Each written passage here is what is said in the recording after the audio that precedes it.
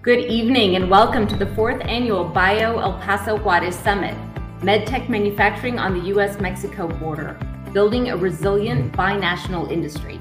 My name is Emma Schwartz and I'm the CEO of BIO El Paso-Juarez. I want to start off our event by thanking our event titles sponsor, RexMed. You've been a great supporter and participant in BIOEPJ for a long time. We really appreciate your commitment. This event kicks off a full agenda today and tomorrow dedicated to the medtech industry in El Paso and Juarez, which is proven to be an essential part of the global supply chain for medical devices and a hub for U.S.-bound medical device production. BIO El Paso Juarez was launched exactly 3 years ago, and in the last 3 years, our organization has been dedicated to supporting the region's medical device manufacturing industry. Our mission is to drive innovation, collaboration, growth, and resilience in the regional medical device sector by bringing together medical, industrial, academic, governmental, and entrepreneurial leadership. To help us kick off our summit, we are thrilled to welcome our keynote speaker, Ryan Pierce, who will talk to us about resetting the stage for medtech innovation. Ryan Pierce is a venture partner at SV Health Investors MedTech Convergence Fund, co-founder and CEO of Nine, and a lecturer in bioengineering at Stanford University, where he teaches BIOE70Q, medical device innovation, and he sits on the faculty of Stanford Biodesign.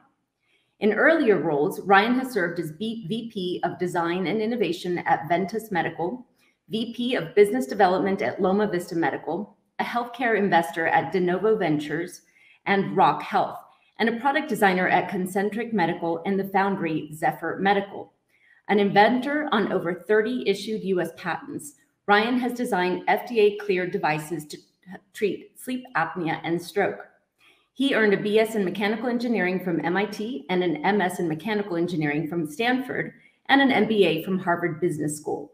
We are really honored to have Ryan with us today. Ryan, please take it away. Emma, thank you so much for having me. It's a real pleasure to be with you, if only virtually. And thanks for the honor of speaking to the group you've gathered. In preparing for this, I was thinking back a little bit about innovation and where it comes from, how it happens, and we decided to talk about the topic of how do you set or reset the stage for medtech innovation. And I think our field is unique in that it's just fundamentally audacious. When I'm at a social event that people ask what I do, I feel like they probably are either somewhat impressed or just think I'm crazy, and both could be right. But that audacity of medtech innovation is a theme that we are forced to think about a lot. It's a fundamentally audacious thing to think that we can devise diagnostics or treatments for diseases that have existed as long as humans are. So I want to talk about themes that are related to audacity and hopefully useful. One is rapid democratization and decentralization of medtech innovation and what that means for those of us trying to do audacious things. And then talk a little bit about how do you set your own stage to innovate. And there are 4 themes under that first category that we're going to go through: capital, the toolbox, the backlog, and what I will call re-regulation, that I think as categories are conspiring to make this the best time ever, and in a way the easiest time ever to creating new healthcare innovations. So let's talk about capital. The capital right now is that there's more of it than there has ever been to innovate in healthcare. You'll see these numbers from Silicon Valley Bank. It just keeps rising, and that number on the far right is only through the first half of 2021. And this influx of capital has a number of ramifications for those of us who are creating new medical technologies. Number one, money has to find somewhere new to go, new places, new people, new markets. And if there's more money, that means more favorable terms for investors, or I'm sorry, for founders, just as a matter of supply and demand. What we're seeing a lot of here in Silicon Valley are that tech investors are entering healthcare investing. They're testing old assumptions about disruption, about the age of founders, about what founder background is supposed to be, and what deal structures can look like. And so it's keeping those who have traditionally invested in medical technology on their toes because the rules are being reset whether they like them or not. We're seeing along with that a deinstitutionalization of investment by angels, by accelerators, You could even put SPACs in that category. Again, the rules are getting changed, the rules are getting broken. And that's an opportunity for those, especially those who have been in those places, in those professions, who have been interested in those markets that have traditionally been ignored. They have an opportunity now that the rules are falling apart to participate in ways that they couldn't or didn't have the opportunity to before. As those atypical innovators succeed, they're going to become more typical. Finally, early stage money is going further than before, and that's going to lead us into our next category, which I'm going to call the toolbox. Basically, technology and open education are making it easier to do early stage innovation cheaper and faster than ever. When I started my career, most of the things that we built required injection molding, required complicated machining, all kinds of complicated processes. It was very expensive to start a medical device company back then, and a lot has changed in the meantime.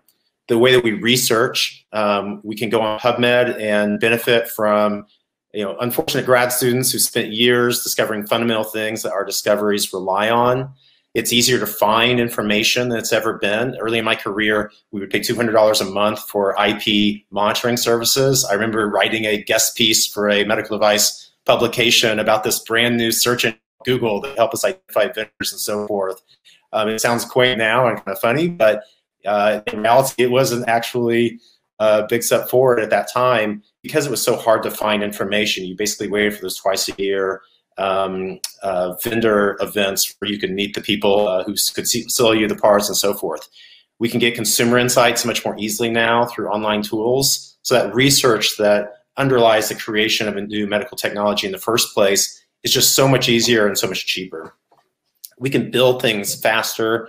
We can build things more easily, much more cheaply. You think about 3D printing and just the advent of digital health.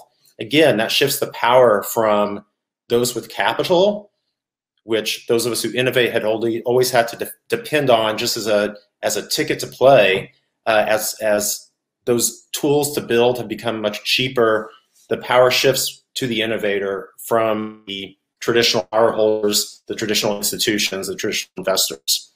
And finally, just navigating the system, the tricks of the trade. I think earlier in my career where the Code of Federal Regulations was in a leather-bound notebook or in leather-bound books on a shelf, you really had to know exactly who to call at FDA, how that all works. And navigating that system has become much, much easier. FDA's done a better job of putting how their system works online.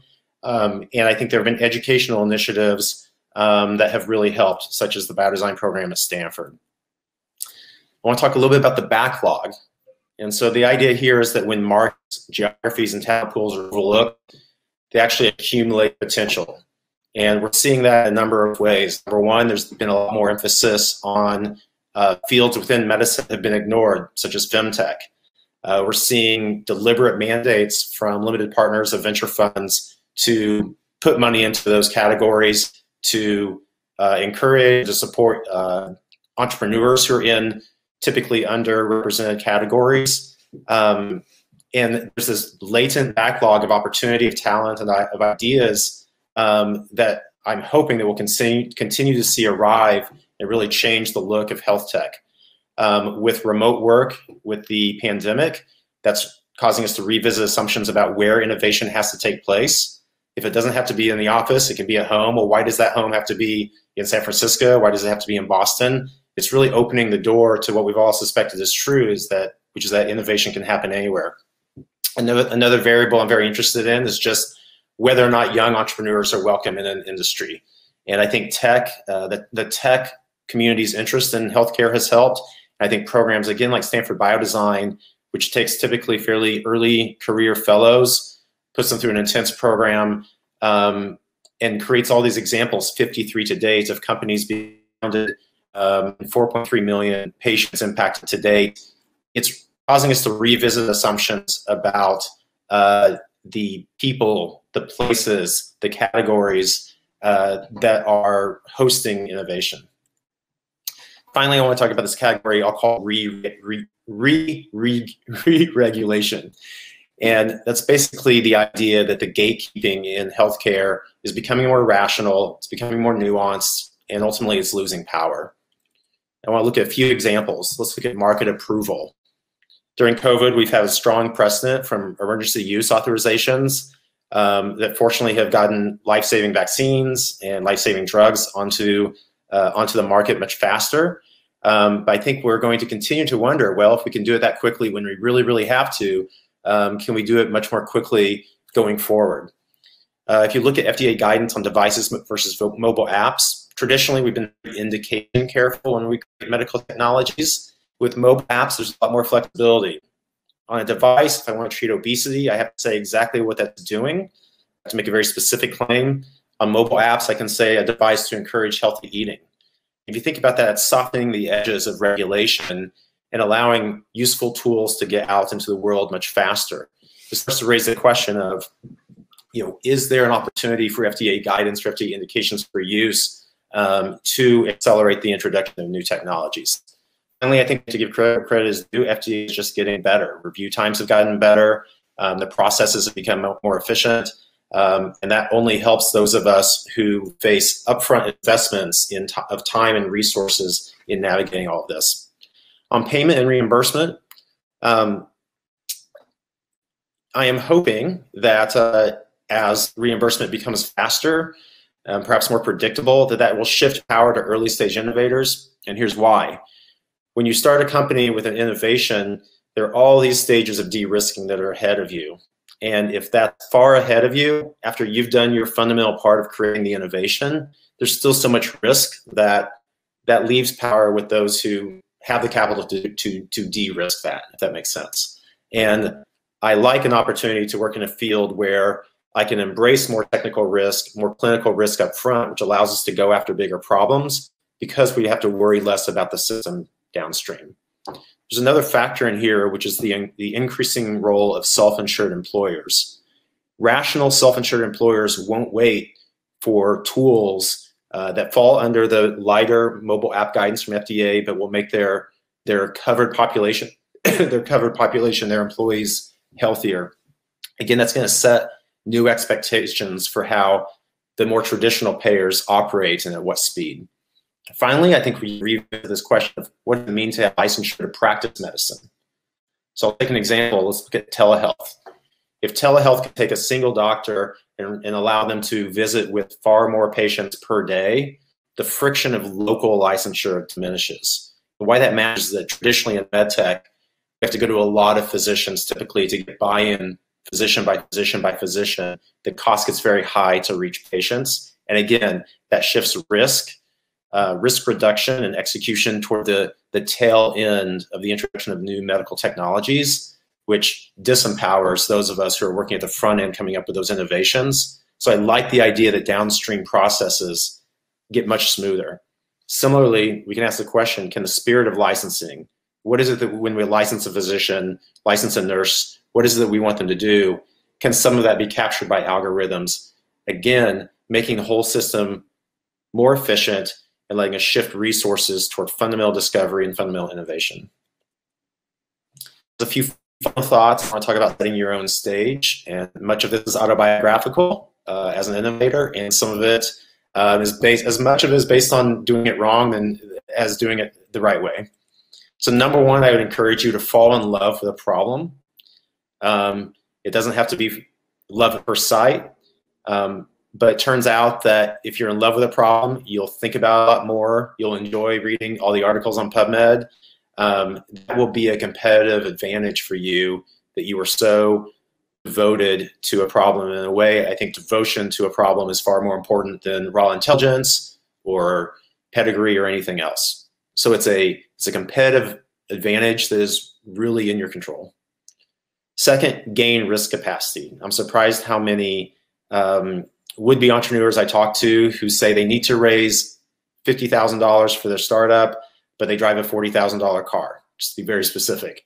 Look at your life and ask, how can I create risk capacity to try to do big things? Third, invest early in the tools and processes for productivity and sanity. I think if you're especially running a lean startup, it's just not as exciting to pay for the software that helps you organize your day, but do that early so you can enjoy the benefits from the beginning. And again, there's a reason I put productivity and sanity there. Innovating, doing early stage startups can drive you crazy. So invest in protecting your emotional health and surround yourself with people who can give you honest feedback. Spend more time with stakeholders, less time on PR. When you're trying to do something audacious, anyone coming along wanting to write an article about your startup, there's something very affirming. You think, well, I must be doing something that makes sense since TechCrunch wants to write an article about it. But the truth is, all those moments, TechCrunch is not your customer. All those moments are best spent with the people who will provide feedback that will help you understand product market fit. And then finally, learn when to accommodate your weaknesses rather than overcome them. This is something I've had to learn the hard way, is that you're ultimately not going to be good at everything that your startup does. And there's an idea kind of perhaps from the self-improvement world that we can overcome those weaknesses. We can become strong in the things we're weak at. That's probably true for a few categories, but on a practical level, put people around you, put resources around you that accommodate your weaknesses so you can focus on what you're good at. Finally, I just want to say this is the best time ever to be building innovations in healthcare. I think that is becoming increasingly true no matter where you're located, no matter what your professional background is.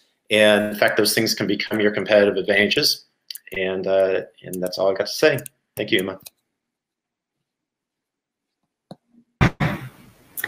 That's great advice, Ryan. And we are really living in unprecedented times. I think the disruption of COVID is really exciting for innovators and for the medtech space.